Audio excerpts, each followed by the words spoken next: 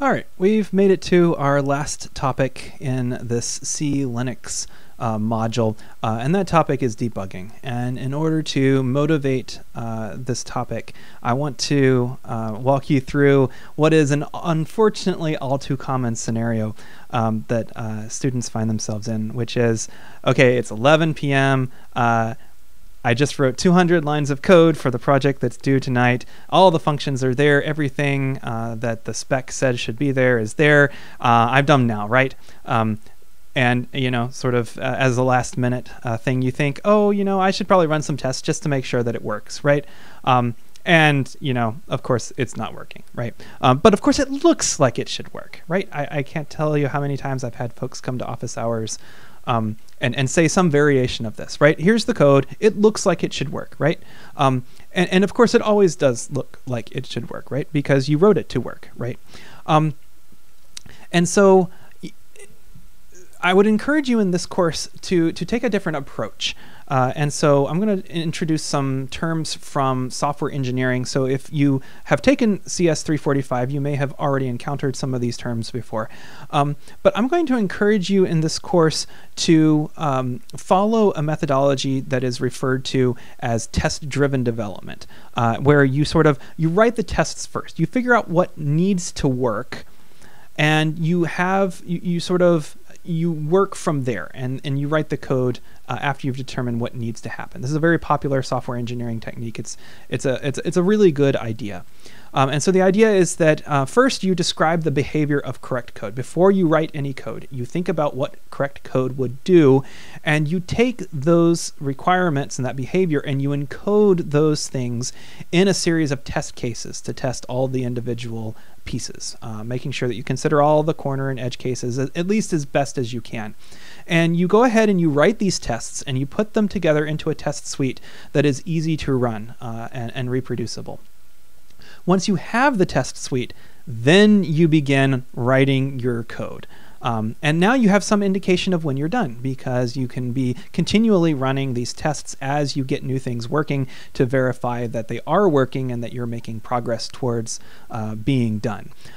This doesn't mean that you might not write more tests as you are going, but it means that you sort of have the goal in mind when you start, or at least some sort of milestone. And so in order to help you work using this technique in class, we are going to be providing a test suite for you. So you are going to get a complete set of tests. You're not going to have the source code to all of the tests necessarily, but you will be able to run the tests on your own. And that will give you something to aim for as you're working on the project. But in some sense, this is a test suite that's easier for us to use than for you to use, because you didn't write it.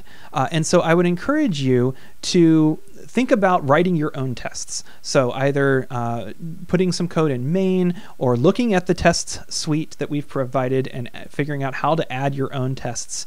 And I would encourage you not to, strictly speaking, rely on the provided test suite. Be able to have tests that you're confident running and understanding, and get those in place before you start writing code. This could be as simple as, I'm going to run this program and it needs to print this thing, just to make sure that I understand what's going on. And then you write the code that prints the thing, and then you run it and you verify that it worked. And part of this is working incrementally. Don't try to do everything at once. So I'm also going to define another term here, which is a software defect. So this is a software defect is an error in the code that produces incorrect or undesirable behavior. We colloquially call these things bugs. There are many different kinds of software defects. There are syntax defects, logic defects, integration defects, concurrency defects, and there are many causes for these defects. So maybe you just made a typo when you were writing the code. Maybe the code is wrong. There is some sort of design flaw. Or maybe the spec itself was ambiguous, and that got encoded into the program code itself. But in all of these cases, the way that I find most useful to think about this is that there is really this mismatch between the user's expectation, or your expectation, of what your program is doing, and what is actually happening on the machine. And the problem here is that there's a difference between the symptom and the defect, or the proximate cause, the thing that you're noticing is wrong, and the root cause, the thing that's actually the thing that's actually at the beginning of this causal chain. So your program crashes, but that's not the bug, right? The bug is the reason that your program crashed. And debugging is really the process of starting from the former and working towards discovering the latter, because you can't fix a symptom, you have to find the defect and fix the defect. And debugging is that process of starting from, oh, I'm getting a seg fault, and chasing it all the way back to, oh, I made a typo here, I need to fix that typo. And I'd like to think of this process as basically the process of just continually asking, why is this happening? My program's encountering a seg fault. Why is this happening? And you need to figure out, well, it's seg faulting because, this particular pointer is null. Well, wait, that shouldn't be happening. That pointer shouldn't be null. Why is this happening? Why is that pointer becoming null, right? And so you can just keep asking these questions, and as you keep answering those questions, either you're going to find the defect, or you're just going to keep uncovering more questions that will ultimately lead you to the defect. This is really one of the most important practical skills in programming, and unfortunately it's not really the sort of thing that I can just sort of sit here and record a video showing you, teaching you how to do this. This is really something that you kind of have to learn by doing, which is partially why we have you do so much coding in our courses. And in this course in particular, we're having you do a lot of individual coding because it will help you develop your debugging skills, starting from a symptom and working towards what's wrong. With that said, I'm always more than happy to help you with this. I know it's something that comes easier to some people than to others, and while you're taking a course with me, you should always feel welcome to come to office hours if you're having trouble debugging something, because chances are I have a little bit more experience doing this maybe than you do, and I can even if I can't necessarily find the problem right out, I can maybe give you some more things to think about and some more things to investigate that will hopefully get you closer to finding the root cause and then fixing it. I would also like to recommend a book at this point. So there's this book called Debugging by David Eggins, and it gives 9 rules that I find are very helpful in thinking about how to debug.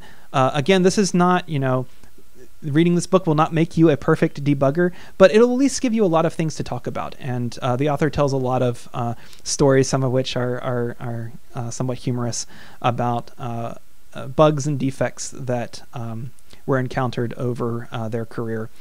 So the rules are listed here. Understand the system, make it fail, quit guessing and look, divide and conquer, change one thing at a time, keep an audit trail, check the obvious, get a fresh view, and if you didn't fix it, it isn't fixed.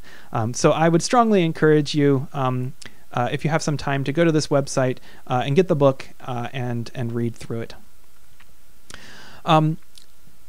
The nature of C being, at least in the modern landscape, a relatively low-level language, this makes it possible to explore the kinds of things that we want to explore in this course, which is why we chose to use C in this course. But as we've alluded to before, the power of C comes at a cost. It is much easier to make a mistake in C than it was in Java, or the mistakes that you can make are much more difficult to find. And so debugging in C is going to be harder than it was in Java. And the failure point is almost always not where the actual bug or defect is. And so as you debug, again, the main question you're going to be asking is, where is the earliest point at which the program diverges from your expectations? And again, this is easiest to do by working backwards. So start from what is broken, ask why that is happening, figure out why, and then either that will show you where the defect is, or it will raise more questions, and you'll have to keep going further and further back to find that earliest point at which the program diverges from your expectations. Some other useful questions to keep in mind as you're debugging are, well, what are the data types that we're dealing with right now? Which memory regions are involved? And what is the size and the lifetime of the variables? And these are questions that I will often ask in office hours. So if you do come with a debugging problem, it would be useful if you could spend a couple minutes thinking about the answers to these questions before coming to office hours, because it's likely that I will ask these sorts of questions as we're working through a problem that you're experiencing. So I already gave a demonstration of a debugger, but a debugger is just a program that allows you to examine another program while it's running. You can generally execute the program step by step. You can examine the contents of memory at any point while the program is running. You can add breakpoints and watch points so that you can stop at particular places while the program is executing or when a particular memory location changes. And some debuggers actually allow you to reverse execution, so you can kind of step backwards from the place where the symptom was, so that you can sort of unravel the chain that leads back to the root cause. Debuggers are more useful with extra debug information from the compiler, and you need to compile with the -G option in order to enable this. And it's also useful to disable optimization when you're trying to debug, because often optimization can make it more difficult to understand what's going on in the program. So this slide is a quick reference to GDB that it would be useful to kind of have open while you're using GDB at first. All of these commands can be abbreviated to their first letter. There are some resources about this in your textbook as well, and there is also I did a demo in an earlier mini lecture of stepping through a program using GDB, so you should probably watch that at some point. I very highly recommend that you become familiar with using GDB. It will be very useful in this course and in any future course where you have to do any programming in C, which is going to be at least 361 and potentially your advanced systems elective as well. Finally, one other tool that you might find helpful is a tool called Valgrind. Valgrind is actually a tool framework, and so there are many different tools that work on Valgrind. The most useful tool is the default tool, which is memcheck. So memcheck is the one that runs if you don't tell Valgrind to run anything different. It searches for memory leaks, it searches for uninitialized variables, it searches for all sorts of other memory problems. And so if you suspect that you're having a problem with memory, I highly recommend that you use that you run your program with Valgrind and look at the output to see if it helps you figure out what's going on. You can we're going to use it to find memory leaks in your program when you submit it, and you can also use it to help find memory bugs. It's pretty easy to use. Just run your program as you normally would, but put the word Valgrind in front of it. Your program will run a little slower than it normally does, and that's just Valgrind doing all the analysis in the background. So again, I very much hope that you will take the time to learn a little bit about these tools, because I really do think that they will help you during this semester, and similar tools exist for almost every programming language out there, and by learning how to use these tools effectively, you'll make your life much easier for the remainder of your career.